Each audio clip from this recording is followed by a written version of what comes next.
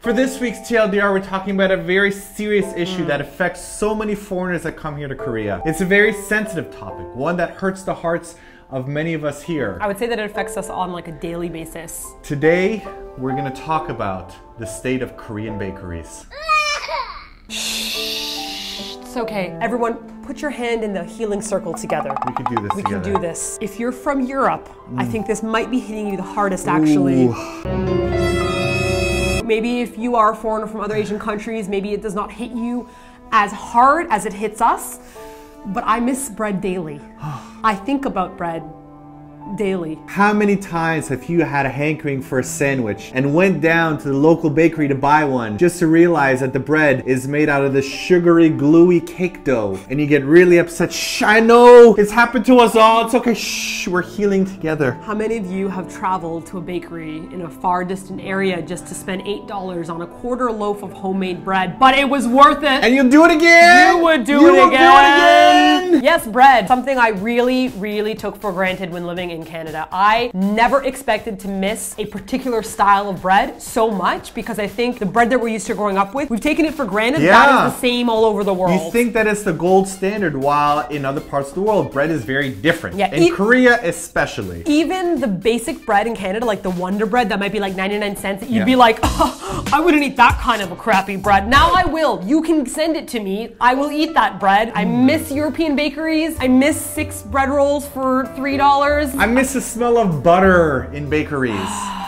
So this isn't to say that bakeries don't exist in Korea. Very many of them do. It's just that they're more catered for a Korean palate than what we're used to in bakeries. Sometimes you hear foreigners say things like, Korea doesn't know how to make bread, or they don't know what they're doing, they can't make pastries. I don't agree with that. They just don't make your style. Your style, exactly. In fact, there are a lot of Korean baked goods that I think are absolutely fantastic, but they're just made differently than I'm used to. Like, for example, there's a lot of rice flour happening in Korea. So a lot of the loaves of bread that you'll get here are made out of rice flour. So they'll be a lot stickier and a lot sweeter and not really what you would want to use for a sandwich. Or the stuffings might be more natural. Like, for example, there'll be red bean or like chestnuts, sweet potatoes, pumpkins, a lot of sesame seeds, that kind of stuff. So it's good, but it's not what I'm used to when I want, let's say, an eclair or something that could be really bad for the growth of my butt. And the plain loaves of bread themselves, those are probably the biggest difference that we see. They might have a couple different types of bread, and every one you buy, even if it says like 12 grain, it's like 12 grains of sugar per bite. Sugar. More like a cake dough than it is like a vehicle for a savory sandwich. Yes. We sometimes feel pretty duped because we'll walk into a bakery and you'll see on the wall that they have like sourdoughs and rye and baguettes and whatnot. And you go up to the cash like, I want one of those, and they're like, oh no, those are just the 3D display models that we have. We don't actually sell that kind of bread. Here, why don't you have this sweet donut instead? Oh, it's so hurtful. Why do you advertise yourself like something that you're not?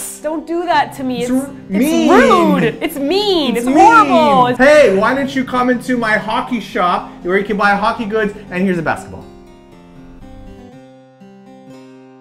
Now, I would say bakeries have become really popular in Korea now, especially there are a lot of chains like Paris Baguette or, as Simon says, Tals le Jours. Tals le Jours. It's tout le jour. Yeah, and like Paris Croissant. There You'll are a see lot of lots these of places things that say French words and then they try to make you feel like it's a French bakery when it's really not French at all. In fact, even when we went on the Eatyourkimchi road trip and we drove out to like this tiny little town to try to find groceries, there was nothing above 2 stories, but there was a Paris Baguette in this tiny little town. And I was like, okay, they're everywhere now. In 2011, there were supposedly over 3,000 Paris Baguettes and 1,400 tout le jours. Just those 2 brands alone equate to roughly 1 bakery for every 11,000 people in Korea. And I'm not sure if this means a lot to you, but think about it this way. Do you feel as if there are a lot of Starbuckses everywhere? Well, in 2014, there were just over 12,000 Starbuckses in the US, or roughly 1 Starbucks for every 27,000 people, which means that in Korea, there are twice as many bakeries as there are Starbuckses in the US. Really? This is math, yeah. So if you feel like, oh my God, this there's is Starbucks math. there, this is math. So there are so many bakeries everywhere. This is why I didn't follow you. You were like, numbers, numbers, numbers, and then you said, this is math, and I was like in my head thinking of sourdough bread. I'm just trying to show you how big bakeries are in Korea as opposed to Starbucks elsewhere. Now, the only thing I'm going to say that's kind of sad about this is that the Paris Baguettes, if you go into some of them, you might see behind the glass, it looks like people are baking things freshly. In fact, that is not true. They're all made in a factory, and then they're sent over to the shop, and then the shop either defrosts them. But nobody actually makes a dough or needs a dough. It's just all this one factory that.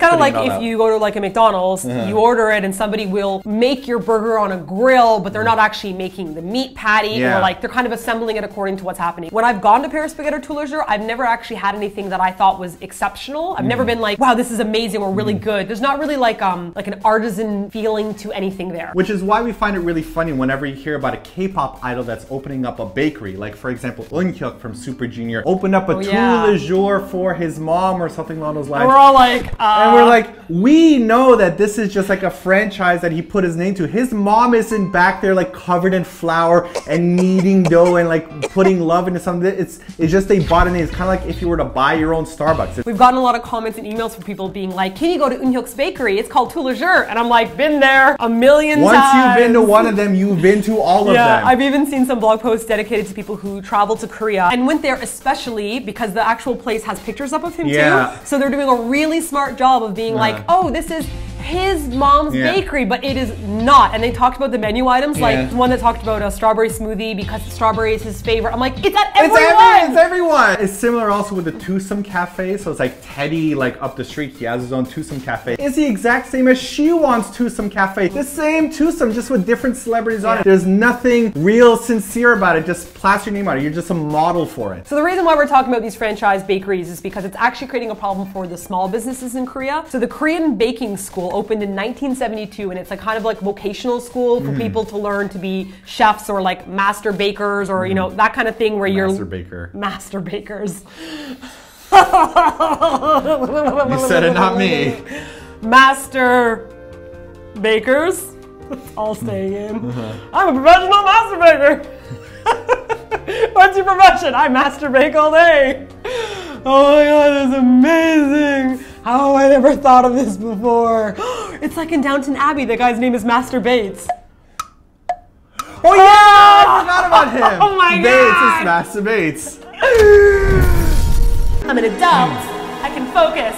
The point is, this baking school is in danger of closing down now because when it comes to the franchises taking over all the little tiny shops, people that run it don't actually have to be bakers. They just have to be kind of like figureheads that put things people that can push the right buttons. So we have a pretty sad stat to back this up. Supposedly in the year 2000, there were 17,000 self-owned bakeries. In 2005, it dropped down to 15,000. And in 2011, that number dropped down to 5,000. So you can see that the major franchises are really pushing out the smaller shops, and there's not a lot of diversity in the baking anymore. 5,000, that's it. Yeah. 17,000 to 5,000. All within the span of what, 11 years. Yeah. Now that doesn't mean that small bakeries don't exist anymore. There are a handful of small ones that we love, that we go to in order to get our bread hankerings. If you want to know what those are, if you're living in Korea, make sure you click on the link here and we'll tell you our secrets. Hopefully they'll still be there by the time you guys... I know, there's a good chance it might be overrun. Yeah. Go there, support them. There's at least 2 or 3 of them in Hongdae themselves. So our question for you guys this week is, what is bakery culture like in your home country? Do you feel that loss of bread when you go to different countries, or do you find that Korean bakeries have similar things that you're used to? If you are living in Korea, tell us your stories of sadness. So I remember when we were in Sweden, we were speaking with people that actually didn't like North American style bread because they said it was too loose and fluffy. Yes. So everyone has their own interpretation of what a proper bread is like. Yeah, when we were in Sweden and Norway, they had that really dense Blukerbrat, Snookerbrat, Brat Snooker. It definitely had a lot of K's in it. And it was like really, I could like murder someone and then eat the evidence. For last week's TLDR, we did a big old talk on my EDS, and I realized in horror right now that I was wearing the same shirt. What you don't know is that Martina hasn't actually changed for the past week, nor has she bathed. That's not true. It's been exactly a week. So fresh and so clean. I changed my outfit. You wear the shirt in like every video. You don't realize that you like. Did I wear this last week? Like one bum on camera here? Bro, raise your hand if you're wearing something different. No, he did not wear the same shirt last week. I know, because... Look, my hair is different. Proof that this was a different day and time. My makeup is different. The whole point is that we want to thank you for all of the awesome comments that you left in the comment section, all of your support, and Got also some for great emails too. Sharing your stories about the invisible illnesses that you deal with. I think when you read the comment section, you realize that people suffer from a lot more things than you realize. So many different things people are going through. So I'm really happy that we can all kind of like stick together, and I wanted to just scream at the comment section the whole time like, we can do it, fighting! On our website though, we got a really interesting comment from Bietesele, who wound up saying that why are there no braces that are designed to look funky, like rockabilly or with bows or whatnot? Why is it that a majority of the braces are like drab, sad colors? I don't know, and I like how they're like, here's a blue brace, it'll blend into your You're what? What is this gonna blend into? There is a definitely needed market for fancy pants orthopedics, and we should definitely start making those. Steampunk, man. But the thing is, you can't have anything 3D because if you fall or hurt yourself, it'll punch into you. So it's gotta be like fake printed steampunk. I want like a robot leg. Like it's not a robot leg, but it looks like a robot leg. Let's make it happen.